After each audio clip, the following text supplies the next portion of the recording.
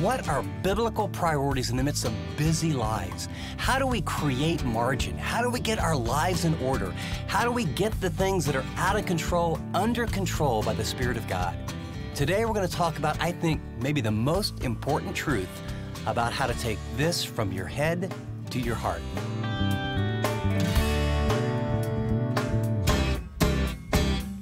Thanks for listening to this edition of Living on the Edge with Chip Ingram. Living on the Edge is an international teaching and discipleship ministry focused on helping Christians live like Christians. Today, Chip wraps up our series, Balancing Life's Demands. Over the past several programs, we've learned about God's desire for us to live with peace, purpose, and joy, and how we can actually have a life like that. So if you've missed any part of this series, catch up anytime at livingontheedge.org or through the Chip Ingram app. Okay, let's join Chip now with part 2 of his message, How to Escape the Rat Race Forever, from Matthew chapter 6.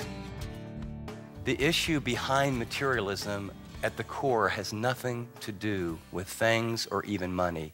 It has to do with faith. It has to do with trust. Do you trust me? Do you trust me to come through for you? Yes, in the material necessities. But do you trust me to come through for you, that you're significant and valuable the way I made you? Do you trust that if you would find my purpose and my role for your life, that you don't have to look like that, you don't have to live in that zip code, you don't have to drive that, you don't have to have so many people know you? Can you trust me that if you do life my way, the deepest things that you long for in your heart, I'm going to give you because I'm good and I love you? That's really what he's getting to. So do not worry, saying, what are we going to eat? Or what shall we drink? Or what shall we wear? And then just, this is more than a mild rebuke. For the pagans run after all these things, and your heavenly Father knows what you need, that you need them. Put a little line under run after, because he's going to use a play on words. It means to vigorously pursue. And that verse that we like that's coming up that tells us how to really arrange our priorities, where it says, but seek ye first, the word seek, this word is in an intensive form of that. It's the same word. The pagans are seeking, are running, are pursuing after all these things. And his point is that you don't look any different than the pagans. Who's he talking to? Hey, Pete, you got to watch out for James, John, listen up on this one. Hey, these are his disciples and the crowd's overhearing. These are issues that the faithful will struggle with.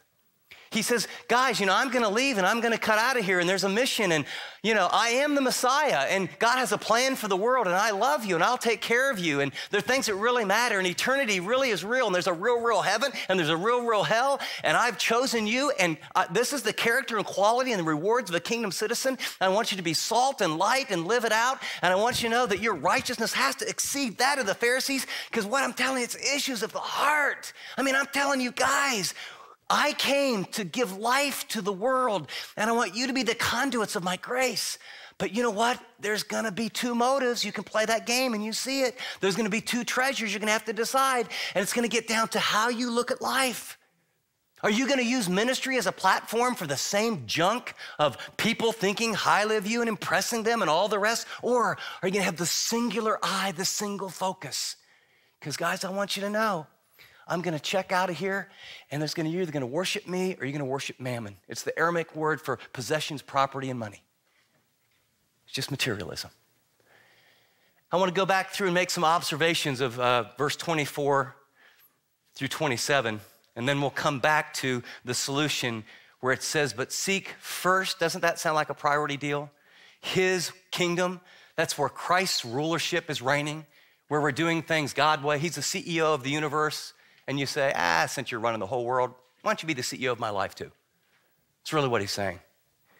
And you seek first his agenda instead of your own. And you're seeking first his righteousness. So it's about character development. What if every parent was as committed to the character development of their kids as they are how good they could be in all these athletic teams and ballet and music and na. These are good, loving people who just find themselves in a maze of activity, pulled with school activities here, and youth here, and this here, and this here, and then youth group here, and the church does this, and this does this, this does this. And why? Well, because my kids have to have the best, and we have to prepare them. Why? So they can get ahead. Why? So they can get good jobs. Why? So they can make a lot of money. Why? So they can be happy. Wrong paradigm.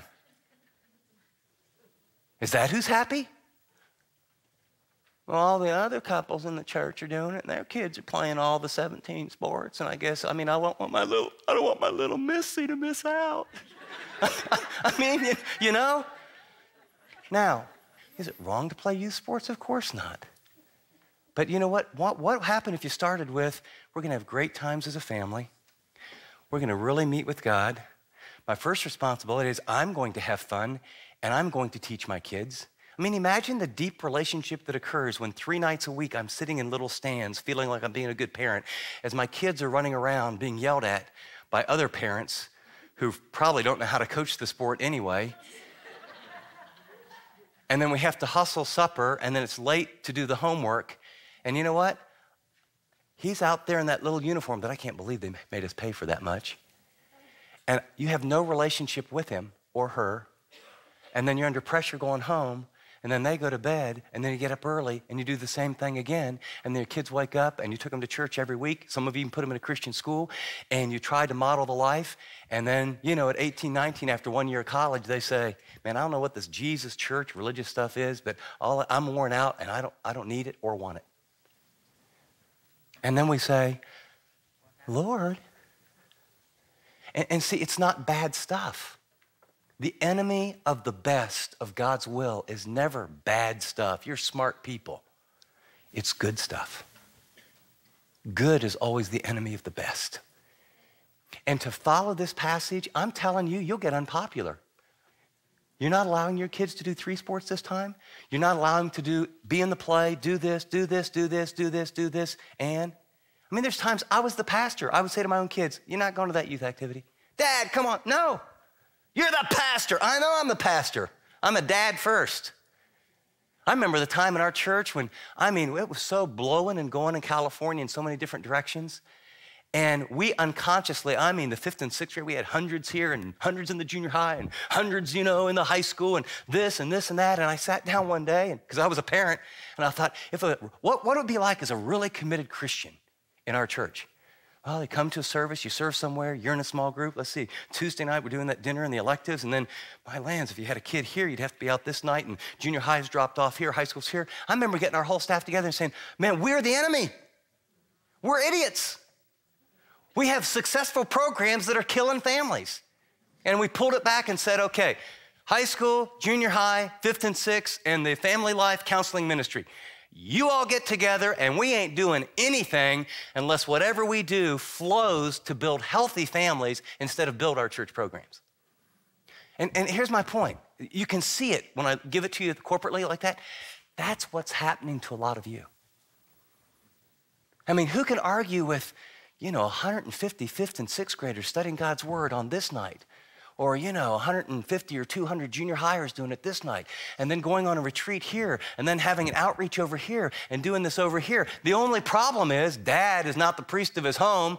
He and his wife are going, do you think we could get a vacation from, everything?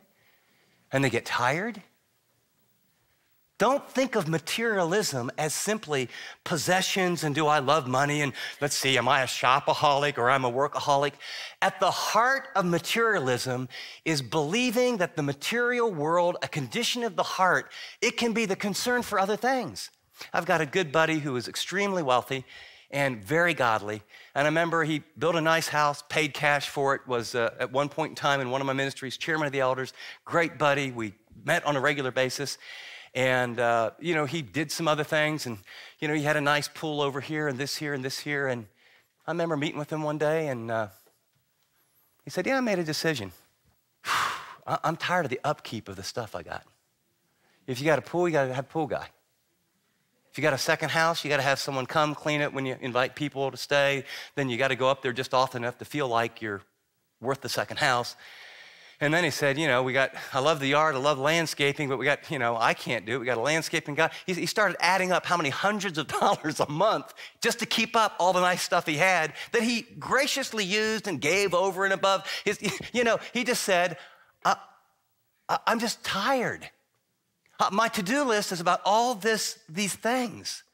Some of you have things, and I've talked with some of you, and it's like, I don't know how to get out of this, and I get these cobwebs, and I do it for a couple weeks, and there's a struggle, and you can't tweak it. Some of you need to really pray, and don't write me and blame me if you make a dumb decision, all right?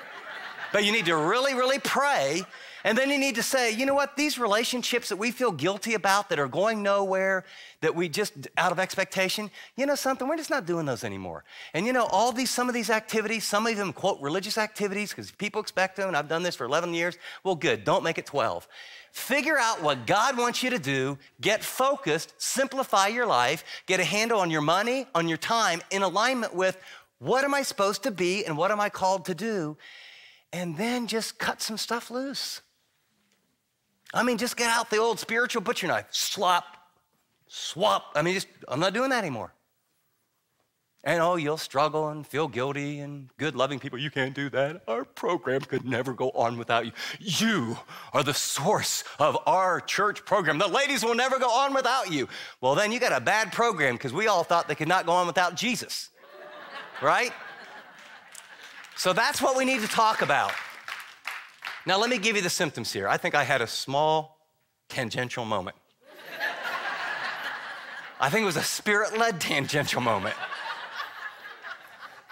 But I'll tell you, that last 3 minutes wasn't in the notes. But I really think it's where American culture is among believers. And I just keep meeting people that I love who unconsciously are on this rat race. Did you notice the title of this, by the way? How to Get Out of the Rat Race Forever. I will guarantee it will be painful. It'll be painful. You're not going to tweak a couple little things. It'll take a gigantic, clear step of leading from God where you look at your plate and you just take some things off that you assumed you always had to do. And then you'll put some things on that will be about storing up treasure forever. Friendships, family. Are there any relationships that need to be repaired? Those are the things that are going to matter. And what do we say? Oh, we'd love to get together. We really can't. There's a couple we really connect. We'd love to be with them. And you look at your schedule and, 3 months from now. Well, then just look at your schedule and start going, and people do this all the time in business. Have you ever had someone call you and say, we're really sorry. There was a tornado. We were supposed to roof your house. We have to delay it for a month. And so what do? No, you can't do that. You come right now. What do we say? Oh, okay. Right? You can say that. We had this on the calendar. No, keep your word. Don't get me wrong. I'm not talking, you swear to your own hurt and change not. But some of this stuff is sort of social obligation type stuff. You just start going through and going, you know what? If it matters and you long to do it and you're passionate about it and you know God wants you to do it, let's do it.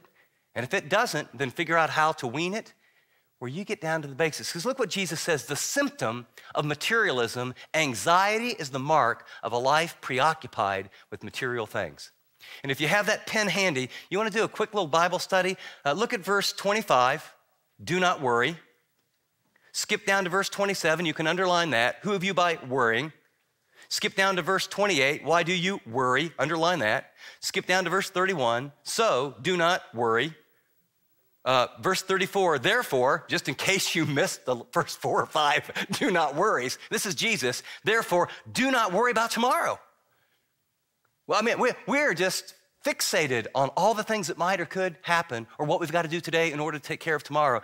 Do not worry about tomorrow. Why? For tomorrow will worry about itself. Each day has enough trouble of its own. The meaning of worry, I love the Spanish word for worry. You know what it is? Preocupado. It means to be preoccupied. See, we always think of worry as, I'm wringing my hands and I'm so uptight about this. The Greek word for worry has this idea of a divided mind, of being torn in 2 different directions, of being pulled in opposite directions. And the root problem is lack of faith. See, I'm always hedging my bets. You know, if this doesn't work out, I need to do this relationship, and I need to do this, and I'm afraid I'll miss out. How can you miss out if God is good, God is sovereign, and you're listening to him? The frantic pace of our life is you don't want your kids to miss out, you don't want to miss out, and since you don't clearly know the way, you try to do more than God ever intended, and then you blame God for how tired you are, quote, doing his will.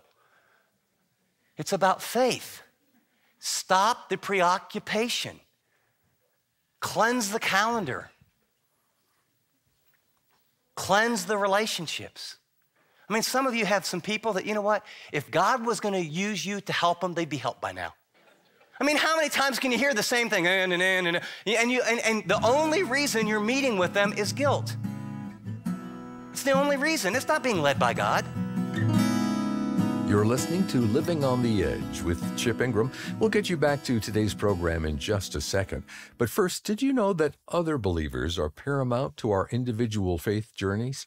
Keep listening after this message as Chip explains why and highlights some resources we have to get you into authentic community today. Stick around to learn more. Well, with that, here again is Chip. And you know what's amazing? I still remember my dad was an alcoholic, and, you know, they went through all this different stuff, and he was a good functioning alcoholic, and, you know, Ralph, you need to stop drinking, and this, and you're neglecting the kids. I remember, this was my mom. Ralph, Reb, she never called him Ralph. She was a guidance counselor, so she kind of knew her stuff, even though we were a dysfunctional family. But she was one awesome codependent, I'll tell you that. I mean, really. And I remember when she came out of her codependency, she said, Ralph, and she took a beer bottle, and she goes, you can have that, you can have me, and the kids. And I was the last one out, my sister, so I'm in, you know, pretty late high school. So she knows, you got 24 hours to make a decision, and you can do whatever you want to do. She nagged him for 10 years. She tried to help him for 10 years. She set a boundary and decided, what do I need to do to follow God? And guess what? In 24 hours, my dad decided he'd quit drinking. Maybe some of those people you're helping, maybe they need to hear, you know something? I've done all I can do to help you. Here's a card of a Christian counselor that I've learned in our area. If you want to keep talking to someone, maybe if you pay them, we'll get better results. I can't help you. I love you. I'll pray for you. I can't help you. I can see I'm going to create chaos all over America after this talk. Notice the acid test of materialism is not how much I have or don't have, but my preoccupation and concern over it. Did you get that? I can be preoccupied and concerned over all the tons of stuff that I do have, or I can be preoccupied and concerned of what I don't have and what I need. Either way, it's materialism. The explanation, he says, stop your preoccupation with material things. Why? Look at verse 25. He says, because it's short-sighted. He says, don't worry about your life, what you're gonna eat, what you're gonna drink. He said, there's more to life than things. And his motive here is to protect us and our well-being. Material things are unable to meet the deepest needs of your life. If your kids get in Harvard, if they have a 1,500 on their SAT, if they have beautiful little grandkids, if they get a great job, if they drive a BMW, have a wonderful house, an amazing driveway, and you can invite all your friends and show pictures to everyone, if they go into the ministry, if that's what you, and some even go on the mission fields, and you finally have your nest egg, if your 401k is protected from all the subprime mortgage, and everything is perfect, I will tell you, you will sit as a desperately lonely person thinking, what happened? You mean that didn't do it? No, and never will. That's the lie. That's the enemy. That's a God. Now, as you walk with him, here's what I'll tell you. He may let your kids get into Harvard. Thank him. If they got 1,500 on their SAT, I'd ask them for counsel personally. If he supplies you with beautiful grandchildren and children and blesses you financially, what you'll find out if you're there is that it's more of an overwhelming stewardship of what to do with all that money than it is what you thought it would be like, we finally made it. Because the more you have, the better the maturity in the faith that it requires. And so he says, don't buy into materialism because it is short-sighted. You know, look. Second, he says it's illogical. His application, look at the birds, look at the flowers. I mean, aren't you more important than them? Yes. So it's that classical argument. He says, look, it's short-sighted, it's impractical. At the end of the day, what is it that really matters? What has value? If you wrote down the top 5 memories in your life, what would you write down? Let me get you started. Wedding day, birth of a child, birth of a grandchild, a deep friendship, times with your family, recovery from cancer. How many of those are material? Have you ever gone to, you know, after the funeral, I've done lots of them, and you go to someone's house, hang out, have a little food, and you talk kind of about the person? Have any one of you gone to one of those? And, you know, people getting little tables and all the people have made nice little food. And have you ever been to one of those and, you know, maybe a group of guys sort of in the corner? Did that guy have a nice car or what? I mean, you know what? If I had a 401k, in fact, he had a 501(c)(3), a 401k, he was capital B. He was 32 on Forbes' list. Man, did he look good dead. Whew, man. Did you understand? Did you know that? I've never heard that. The only thing we talk about when people are gone is what? Either how they modeled their relationship and love for God and what they did in their relationships. Period. Period. And the saddest funerals I've ever been to have been with the kids who knew the inside story. And then funerals, people are the biggest liars at funerals. Oh, my lands, you know. Oh, Bob, he was da-da-da-da-da-da-da-da, and the kids are going,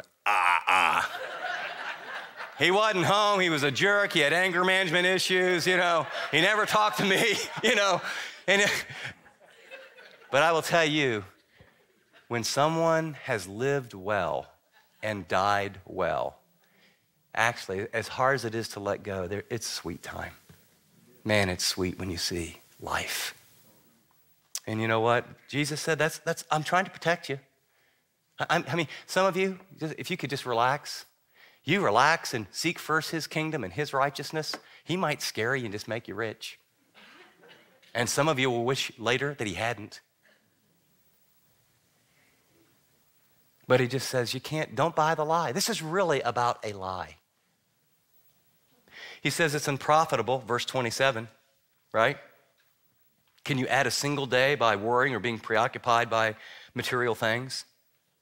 All it produces is ulcers and migraines and dysfunctional families and sleeplessness. It's disgraceful. You know, he says the pagans run after this. When Christians live frantic, preoccupied lives thinking that all those things and what they can accomplish, we don't look any different than the world. That little tract that we give them, hey, why don't you come to our church? We have 11 activities every week. Your life can get as busy as ours. You know? But we're doing it for Jesus. The promise, if you will pursue knowing Christ and making him known, verse 33, as your first priority, he will meet all your material needs.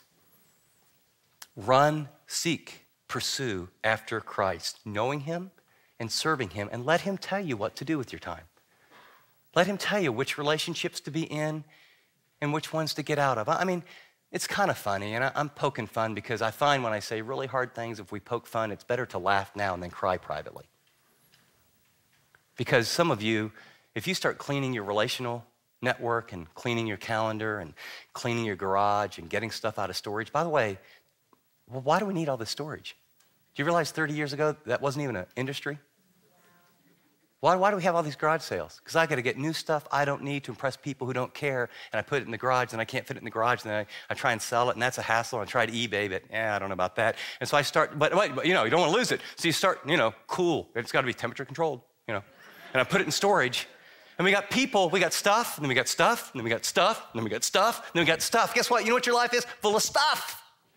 It is stuff that ruins your relationship with Christ, and stuff can't deliver. Make him, run after him. Invest in people. Invest in God and use things and money to extend love. And God says, I will tell you what, I'll work out a way that we can get those kids through school, and those house payments, we can work those out. I'll help you with those. And use your brains, be wise, make the good investments. I came across an article I want to close with because this really is a warning. It's an article about California, cover story. When Jim Smallridge went to bed at his parents' house in rural San Diego County late Saturday, he wasn't concerned about wildfires. They were ravaging the Cleveland National Forest 15 miles away, a distant glow in the night. He awoke a few hours later to find flames in his parents' front yard. It was honest like that, he said. Chasing us, says Smallridge, 42 years old. I knew that if we didn't get out in a matter of minutes, we'd be dead. Minutes, it turned out, were all the residents of Lakeside had. After frantically knocking on neighbors' doors, Smallridge managed to escape with his son, Sean, 18, by driving their pickup truck through a 200-foot wide wall of flame that blocked the only road out of the neighborhood. Now, imagine that. It's here. We got to go. Tell the neighbors. So he tells the neighbors, son, get in the truck. And who knows what's on the other side of it. They come through the flames. Others weren't quick enough, Smallridge recalls. They disregarded his frantic warnings, or they responded too casually. Several wanted to save their televisions and computers. They looked like they were packing for a trip, he said. The ones who listened to me and left the area immediately lived. The ones who didn't died. Feels a little bit like God speaking through Moses. I put before you today a blessing and a curse. Choose life. It's not about things or how much you have or don't have. It is a condition of the heart that arrives and starts first with motives. You discover it through these two treasures. It gets to the core of two eyes, singular or duplicity. And then it results in two masters, either God or mammon. And the only way to live in a materialistic world and not be materialistic is what Jesus said. Seek first his kingdom, his rule, his authority in everything, in every situation. And his righteousness that's the primary goal, to become like Jesus. And that's a pretty big word, all these things will be added to you. That's why Paul would say, don't fix your eyes on these things, but then he said, richly enjoy all these things that God gives you when they're gifts. You're listening to Living on the Edge with Chip Ingram, and the message you just heard, How to Escape the Rat Race Forever, is from our series, Balancing Life's Demands. Chip will join us in studio to share some insights from today's talk in just a minute. Are you exhausted juggling your job, kids, marriage, and everything else you're responsible for? Do you wish there was a way to relieve that stress and live with a little more joy? Well, through this series, Chip revealed what a balanced life looks like and how to rearrange your priorities around what matters most. We hope Chip's words helped you access the joy-filled and satisfying life God desires for you. Let me encourage you to go back and revisit any part of this series by going to livingontheedge.org. That's livingontheedge.org. Well, Chip's back with me in studio now, and Chip, you've said before that real life change and meaningful spiritual growth can happen when we find authentic community. And here at Living on the Edge, we have a library of small group resources to help. So as we get started in this new year, would you highlight a few of those for us? Because many people may not know which one to choose or where to begin. Well, Dave, we all have special times in our life where there's either a crisis or we know we need to improve our parenting, our marriage, or there's some emotional issues. And as people go through, there's plenty of small group resources like that. Mm-hmm. But what I think is missing is what historically has been called a catechism. A catechism is a well-ordered process of truth by which you go through it systematically and intentionally in order to become more and more like Jesus and to fulfill more and more what Jesus has called us to do. And so if you follow Jesus' life, his actual chronological life, the first thing is he defined what a disciple is. And so the very first study I encourage people to do is true spirituality, becoming a Romans 12 Christian. It'll let them know this is what it means to be a follower of Jesus. The second thing Jesus did is he took them through various experiences to reveal who God was like. What is God really like? And so our second study, it's called The Real God. And in that, we study the attributes of God and how to get them from your head into your heart. The third thing that Jesus did is he helped them understand, how does life change really occur? How do you put it into practice? We have a study from Ephesians chapter 4 called Transformed, the Miracle of Life Change. And then the fourth one I'll give you, because I don't want to lay it all out, is that when you take these kind of steps, all hell breaks loose. I don't mean that as a cuss word. What I mean is it's challenging, it's difficult, there's spiritual warfare. And that's our study from Ephesians chapter 6. It's called The Invisible War, what every believer needs to know about Satan, demons, and spiritual warfare. So let me encourage you, unless there's a critical need, a high felt need, consider studying in order the catechism the way Jesus taught his disciples. Well, to learn more about the studies Chip mentioned or any of our other small groups, go to livingontheedge.org or call 888-333-6003. And let me tell you, these materials are so easy to use.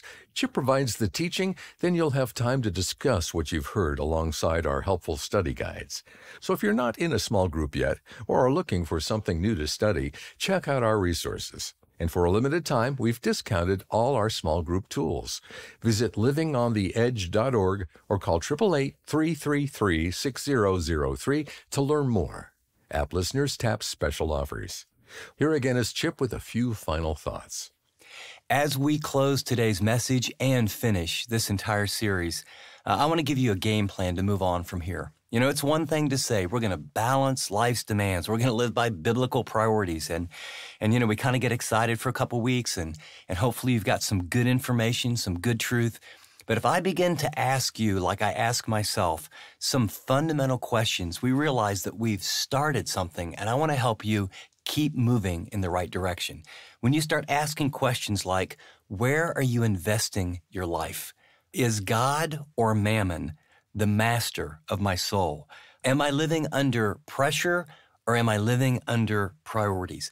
Does my time and my talent and my treasure reflect the life and following of Christ? Or does it reflect a out of control, crazy life that I want to bring into balance, but I don't know how? We've started the journey, but let me give you 3 specific suggestions to move on. Number 1, if you're kind of privately on this journey and realize you just need to process this individually, let me encourage you to get the MP3s, and on your commute to work, think about it, ponder it, listen to it 3-4 times, download the notes for free and fill in the things and use it as the basis of your time with the Lord for the next 30 days or so. Go on a personal journey. Deep inventory is the prerequisite for lasting change. Second, do this with someone. You know, get the small group resource and say, hey, let's spend the next 10 weeks together, you know, once a week, and let's talk this over. Let's process this. That will really begin to reinforce it. And then finally, there's some of you that you're saying to yourself, of course I have struggles, but I remember where I used to be. You want to help some younger believers. Maybe you do it in a class. Maybe you do it early before work. But take some people that want to grow, that have this need, and say, I'm willing to help you, and you walk them through the series. Balancing life's demands. Really, it's Jesus saying, this is what it looks like to follow me in a high-pressure, high-demand world. It's possible. Go for it. Thanks, Chip. And if you'd like to get more plugged in with any of the resources Chip just mentioned, go to livingontheedge.org. You can download Chip's message notes, check out our small group studies, or go back and listen to any part of this series. We want to help you grow in your walk with Jesus, so visit livingontheedge.org today. Well, for Chip and the entire team here, this is Dave Drury thanking you for listening to this edition of Living on the Edge.